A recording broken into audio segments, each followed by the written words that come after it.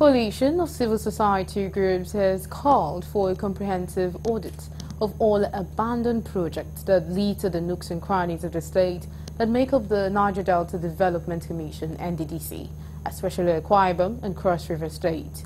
The Executive Director of Connected Development Code, Hamzat Lawal, who made the call while addressing a media conference in Abuja on Wednesday, also stressed the need to review the Petroleum Industry Act, PIA, to uphold the interests of the host communities of the Niger Delta region.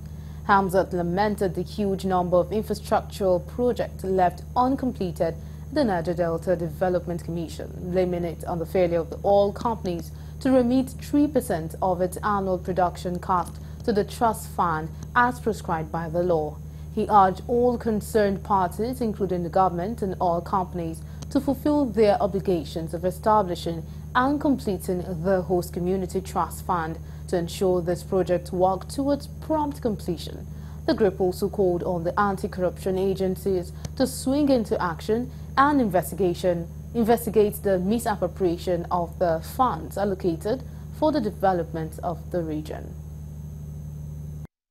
Delta Development Commission. I think that it is time to actually review what is the impact of the NDDC, because we've seen so many abandoned projects carried out by the NDDC in the Niger Delta region. Now, there's so many funds that goes to that region. You have 30% derivation.